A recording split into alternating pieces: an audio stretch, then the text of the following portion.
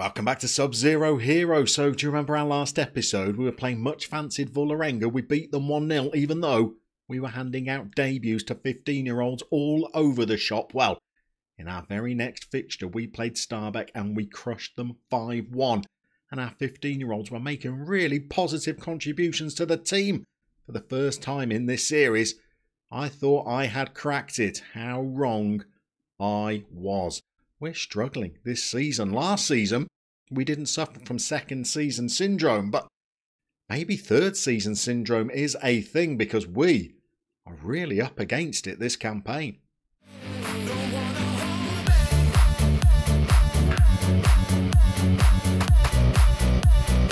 Okay, so here's the league table. It's not pretty reading. We're down at the wrong end of the table. 12 games have been played. And I'm already looking at this season that's one more about survival and maybe mid-table obscurity at best, rather than the push for European football that I was hoping it was going to be. Granted, we're still a comfortable gap between us and the bottom three, but we are a long way shy of that top four as well. And not only have results been going poorly, the performances have been pretty weak as well. After that last episode, things were looking so bright after that 1-0 win against Vålerenga. And when we beat Stabæk 5-1, things were looking so positive. But the next two games were worrying. We lost 4-1 to Bodø Glimt. It could have been 8. We lost 3-0 to Kristiansund. It could have been 6. So we made some tactical tweaks, went a little bit more cautious, pulled the wingers back. So rather than a 4-2-4, we were playing a 4-4-2.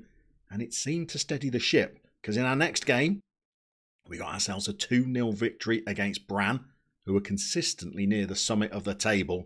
And you'll see that Paul Runnigan started this early season on absolute fire. But he got an injury that kept him out for the best part of a month. And that coincided with a bit of a poor run later on in this form. So we then managed to make a little bit of progress in the cup. We got a creditable draw with Molde in the league. We got a 2-0 win against Tromsdalen in the derby, and that result was doubly significant because it also marked the first goal for the club for young Christian Tysperovic. Hartviksen made him work hard for it, but he managed to slot home from a very tight angle. And that young man started the campaign pretty impressively alongside that goal.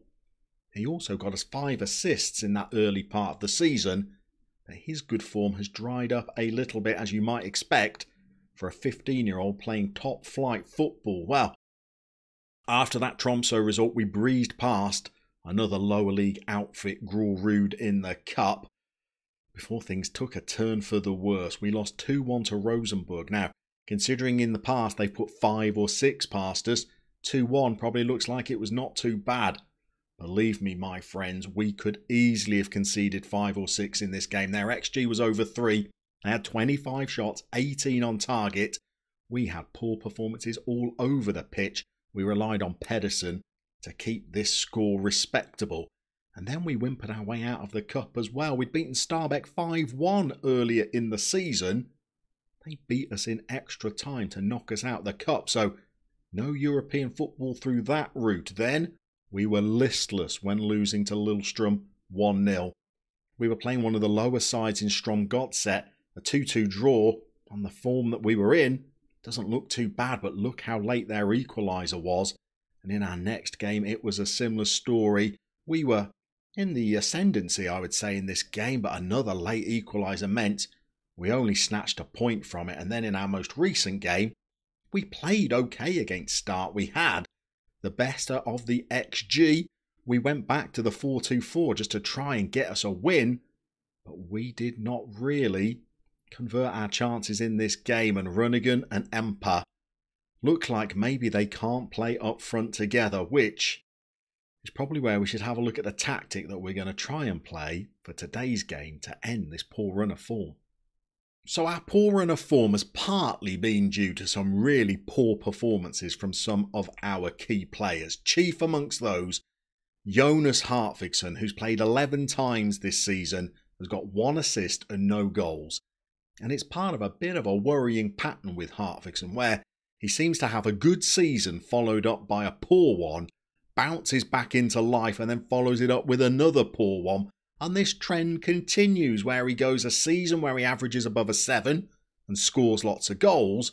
Then he has a season where he averages 6.5 and doesn't really contribute to the first team. Last season, 21 goals in 29 appearances on the back of a season where he only got 8 goals in 28.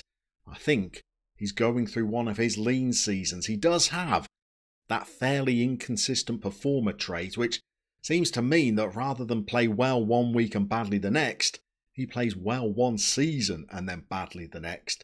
And we've seen these long barren runs from him before, and he's in the midst of one right now. However, I don't think poor performances from him are the sole reason that we are doing badly. We've also had poor performances from our defenders.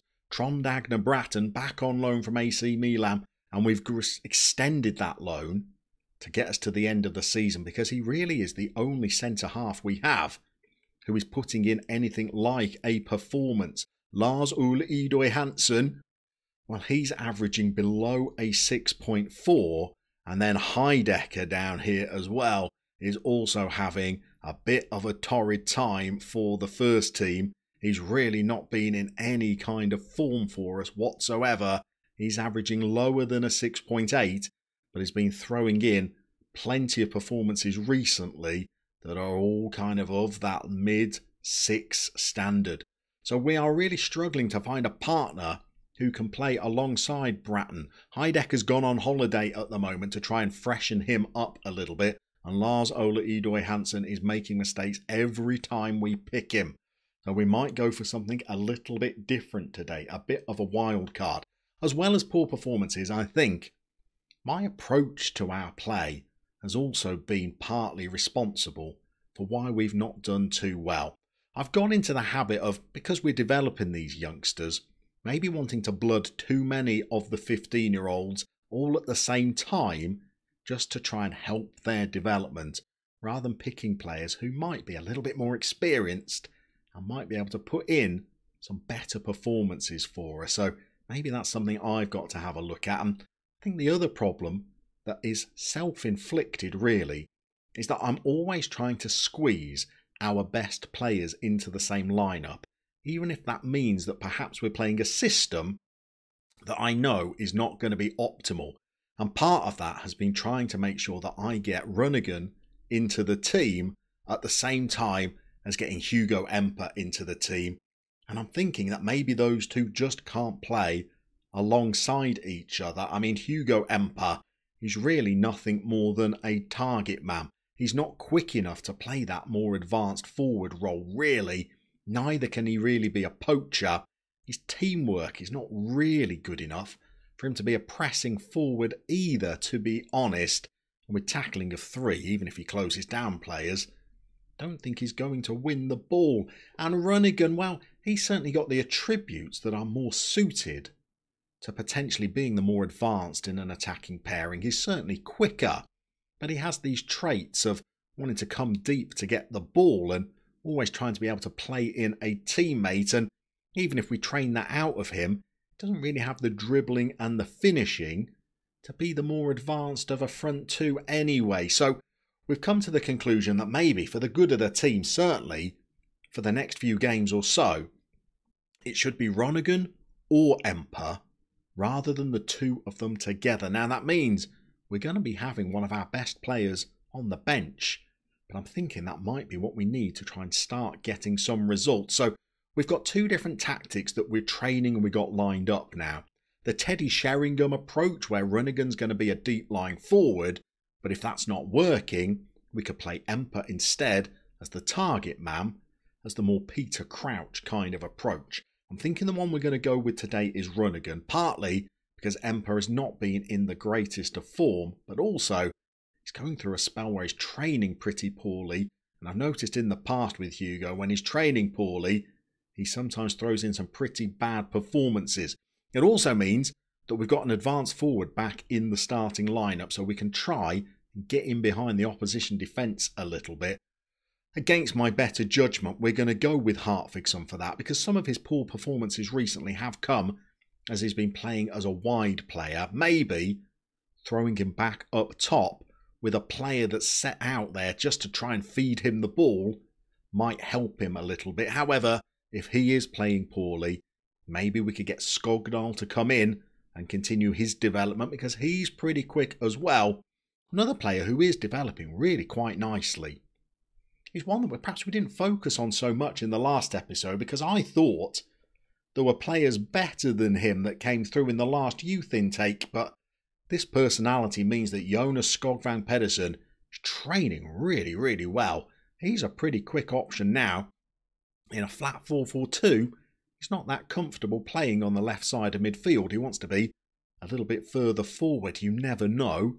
We could always bring him off the bench as well, although with that finishing of a 6, bring him on as a striker might not be serving his development the best. The other little dilemma that we've had is that by far the best player that came through our last youth intake was Yuri Grachev, training incredibly well, playing like dogmuck, I'm afraid. He's averaging below a 6.5. We're going to continue with him today, but there is a player that is hot on his heels for that left-back role, I think. Asad Jawad is also training pretty well. He's got a good personality for that as well. But I'm starting to think long-term, we're so short of good defenders. It's a little bit of a shame that perhaps the two best prospects we have are both over at left-back. At 5'11" and with jumping reach of 10, could Jawad make a left-sided centre-half something we could desperately do with? I mean, certainly the tackling is good enough. The bravery and the aggression are okay.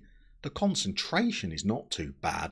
If you have a look at the passing and vision, maybe even a ball-playing centre-half, the marking and positioning look fine. It's the strength and the jumping reach that we'd probably have to train along with his heading. But because we're a little bit desperate for a centre-half today, I'm going to play him there because Edoy Hansen is in no form at all and Heidecker is off having a little bit of a rest because he started to get very, very tired. So I'm thinking we're going to give him a go there today. We're going to play a flat 4-4-2. It means that Hartviksen goes up front, so Hugo Riding is going to be over there on the left. When we have brought him on, he's not done too badly this season, and we are desperate to try and halt this poor run of form. The team that we're playing are Haugesund, who are 2 places above us in the table. We need to go out there and we need a convincing performance. More importantly, I think, we need 3 points. Okay, it's an away game for us today, so that's going to make it even more difficult. And we're playing Jawad as this centre-half. Whether that is a terrible decision, I think the next 90 minutes might confirm for us, but we've been really struggling to find any players to play in defence other than Bratton that can put in anything like a performance for us. We're back to the 4-4-2 today. We've got 2 out-and-out wingers. We're giving little Thijs Sperovic a rest as well because he's not been great for the last 4 or 5 games. And we're bringing in Schönerson. Hopefully, he can use his pace to help us on the counter today. Talking of counters, we've got the header clear. Hartviksen is either too slow or too disinterested to win the ball for us. And we've got a bit of defending to do. We've got another chance to get it away. Here's Runnigan, deep lying forward. So hopefully that will suit his player traits of wanting to drop deep to get the ball, as well as the player trait of him wanting to play killer balls to a strike partner. That strike partner is Hartviksen. It was a difficult chance that he just had. But the form he's in, that was pretty typical where he has guided it past the post. Now we got Runnigan in. He's made the keeper work, and this is the brightest we've started for quite some time. We're not even 10 minutes into the game yet, and we've created a couple of good chances. We've got the ball wide to Riding, and he has got past his man. Cannot get across into the box, but you've got to say, I know you've not seen the previous 11 games. This is the brightest we've started for a while. Corner goes in, Riding heads over. Now Riding's on a free kick.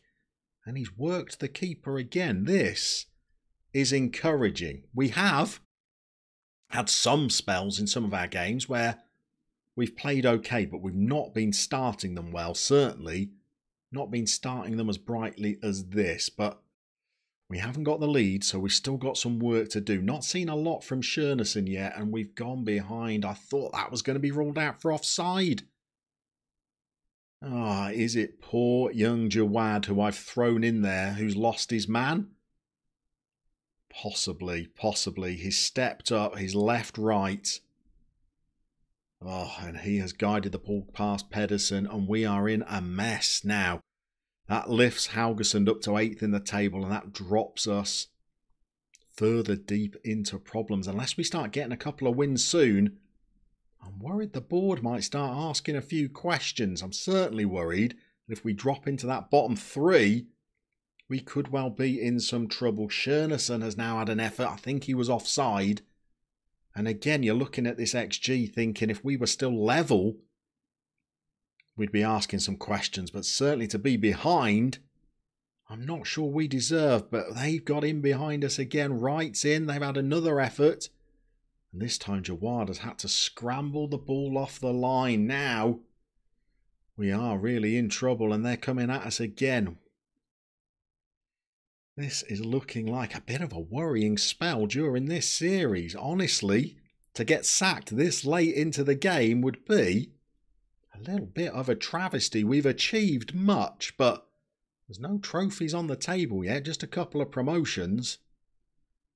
And if we get relegated or if we get sacked, then I guess you'd have to declare this a little bit of a failure. Hopefully we're being a little bit premature with that talk, but we need to start improving pretty soon. Shernisson's got the ball. He's quick, but he's not a great dribbler, and he is just running down cul-de-sacs and has not managed to get across into the box. We're going to throw out a demand more shout pretty early on. And we've allowed them to score a second. And our defence is just all over the shop. We've got two 15-year-olds, a 19-year-old and a 17-year-old all playing together. And Grachev misses his header. Nobody's marking right again. And I think you'd say Bratton's to blame that time. And we're 2-0 down. And now, well, you'd say the match stats have completely turned around. And we are looking in all kinds of trouble. And we're not even into half-time yet. And Jawad is absolutely having a terrible game, isn't he? His rating is a 6.8, but the things he's doing out there on the pitch are really costing us. I think we're going to have to make a change at half-time at centre-half and bring Adoy Hansen on, who I don't think will play any better. But we are really struggling. Pedersen's got the ball in his hands. He's launched it forward. Hartvigson's nowhere near it. But we've managed to get the ball to Riding. I guess you'd say a goal back before half-time. And there's something for us to work with. But now Heron has just backheeled the ball to the opposition. And we are just playing poorly. We are doing as much teamwork training as you can possibly imagine. Loads of match preparation training and set-piece training, just to try and dig us out of this poor run of form. It's not working at the moment, though. We've gone up against some teams in very winnable games, and we've not been able to get any victories. We're at 41 minutes. And look at Haugesund playing around us like they're Brazil, and we are a team of children. Bratton is now getting sucked into the poor play in the defence. And goodness me, where do you go with this team talk? I have absolutely no idea. I'm going to have to fashion something. We'll see you for the second half. Okay, the water bottle has been thrown. That demotivated a few players. It was probably the wrong thing to do, but sometimes you just do it out of frustration. And we've also made 2 changes to our back line. We have taken off Jawad. That was all on me. That was an experiment that I don't think worked at all. Adoy Hansen is on. And we've also bought an Ole Christian Jensen, a defensive midfielder at right back. We don't really have another right back apart from Oscar Berg, but he was playing so poorly. We've taken him off as well. Hartvigson's in. He's offside. He's finally hit the back of the net, but he'd moved too early. We're also going to throw it up to an attacking mentality as well, which may mean that we get even further exposed at the back, but we're still at the stage where if we could just get a goal, we might be back in this game. I thought We had a good chance of a counter there, but Berntsen couldn't get the ball to a teammate. And we're going to throw out another shout as well. We've got, 65 minutes on the clock, and we've not really threatened that much in this second half at all, have we? They're in again. We've given them the ball straight back over on the wing there. They've crossed it in. But we are not picking up any of these second balls, really, are they? And they've got a ball into the box. Adoy Hansen just clears it, and it's right back to their players once more. Now we've finally got it clear. Riding's got the ball. He's a winger, but he's not that quick. He's at least smuggled it to Hartvigsson. If we could just get the consolation of Hartvigsson getting a goal out of this game, I think that might be something that at least gives us a little bit of hope. I think it's time to make our final change. I'm thinking we give Hugo the last 20 minutes, see if his aerial dominance can just try and get us a consolation. Okay, Hugo is on. We've left Hartvigsson out there, even though he's pulling a 6.3 rating at the moment. I'm thinking we might just have to dispense with Hartvigson's services for the next 6 games or so, because he is going through a terrible, terrible run. This is his last real 13 minutes to try and get himself a goal that's going to continue his stay in the team. Otherwise, I think a different option up front is going to be necessary for us. We've had some chances in this game, but we have given away a couple of really soft goals to a pretty average team. And I think we're going down to a 2-0 defeat. We've got Schönerson out there carrying a knock. He's played poorly. Herum on a 6.4. I think he might need a spell out of the team as well. He's meant to have, according to the coaches, a very consistent approach to his game. But the last 5 games, he's been absolutely wretched. We've gone down 2-0 again. And that is just another really poor performance from our team. So that leaves us just above that bottom 3. The points gap looks pretty comfortable, and back-to-back wins. And we zoom up the table, but performance-wise, we are absolutely nowhere. It's time to go away, have a little bit of a head scratch. Hopefully by the time we come back, we've rescued what is starting to look like a bit of a desperate situation.